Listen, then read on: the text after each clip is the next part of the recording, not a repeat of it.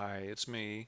I'm going to show you, walk you through how to do things for exercise, the current lab exercise, question number 4. We are going to you want to start with an Excel, a brand new, clean, empty Excel workbook in front of you, and a earthquake.usgs.gov / earthquakes in front of you as well. Go over to your Excel workbook and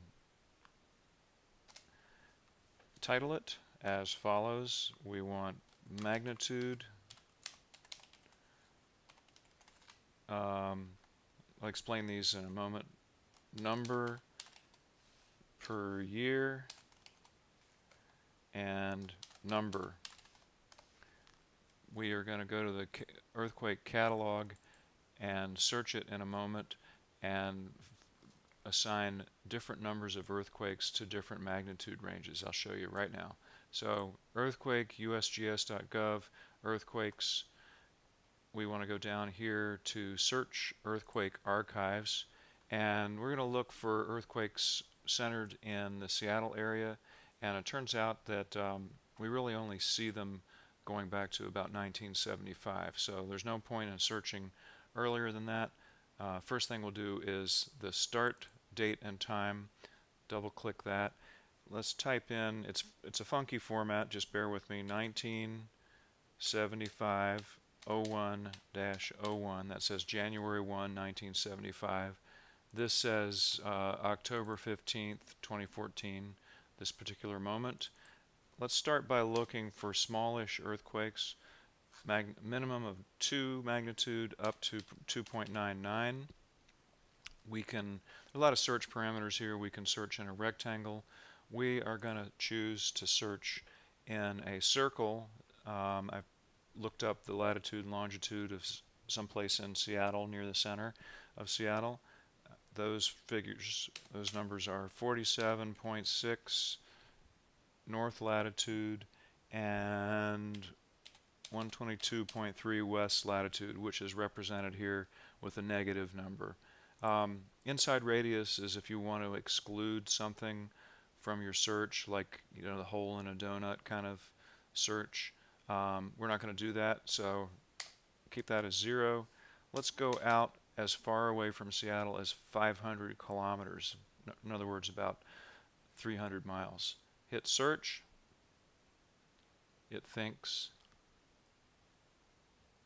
and pretty soon we see key number you want is 1,865 earthquakes in the mapped area. Let's take a quick look at the map area, zoom in on it, hit the zoom tool, drag across the Pacific Northwest, and you can see all these little tiny earthquakes. A lot of them are quarry blasts. I guess quarry blast puts out enough energy to register at least a 2.0, sometimes a little bit higher on the Richter magnitude scale. We will stop seeing those momentarily when we go up to the next size range. So 1,865 earthquakes. We have, we'll enter that in. Let's enter the, remember we looked in the range between 2.0 to 2.99 magnitude. Let's pick a figure right in the middle, call it 2.5, and skip that for a moment and type in 1865, which was the number we just saw over here. What we want to do now is take this number and divide it by the number of years of the record that we just looked up. So that's really easy in Excel. You highlight the cell where you want the calculation to go. You type in equal sign. You click once on this cell and then the divide sign, and divided by 39.9 years, which is the amount of time in number of years with a decimal point since January 1, 1975.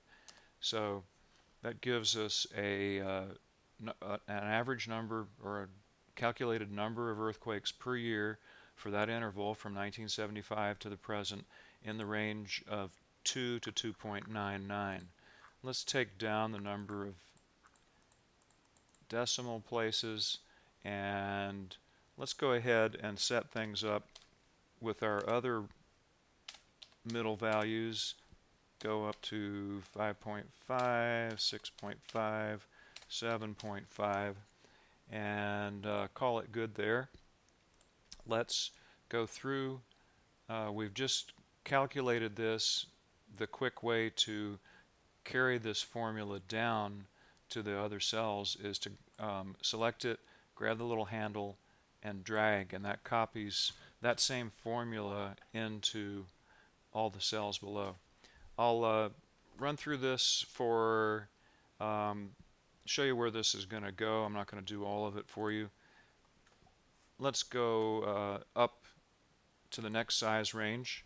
Let's go, so keep everything the same.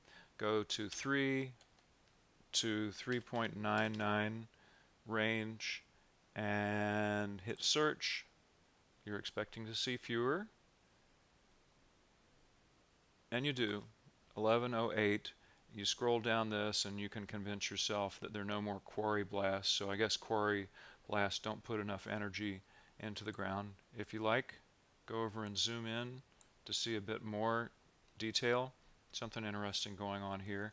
But the key number is for that range between 3.99, 1108 earthquakes. Okay? And as soon as I hit enter, it'll automatically calculate the number per year, and that'll show up in that middle column. I'm going to do one more.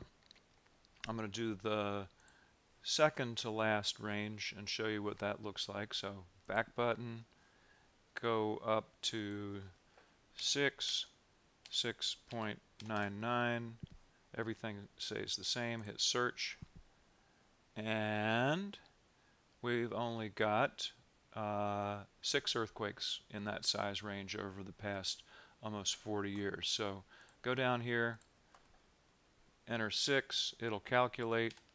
It's going to be a number less than 0 because 6 divided by almost 40 is less than 0. So on average, there are far fewer of these. But it makes sense to talk about, in a way it doesn't make sense to talk about 0.2 earthquakes per year because you either got one or you don't. But you know, this is what falls out of the math, and this is what we'll end up plotting later on. So in terms of the plot, we're going to do this similar to what you did for volcanoes.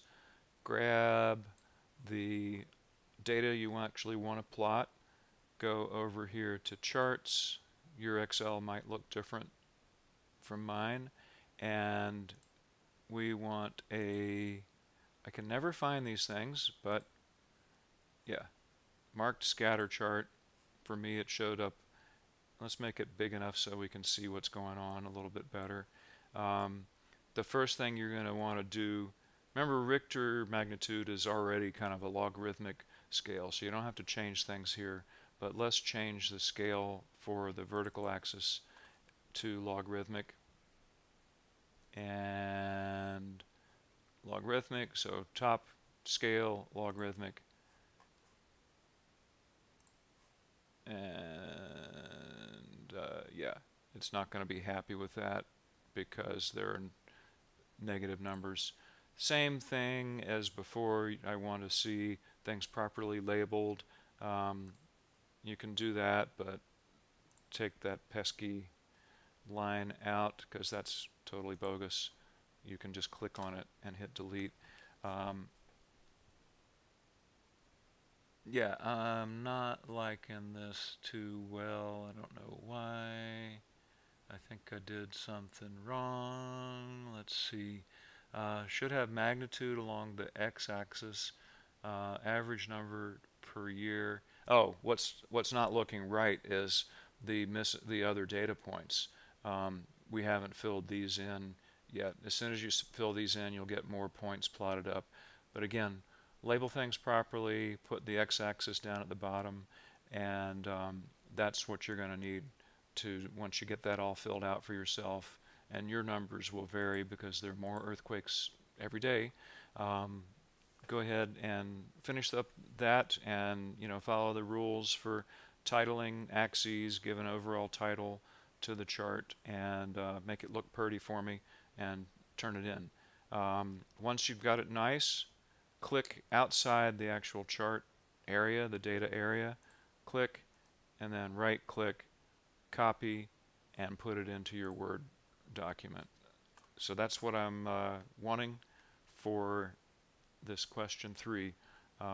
You can pretty much have done it in the time it took me to talk about it.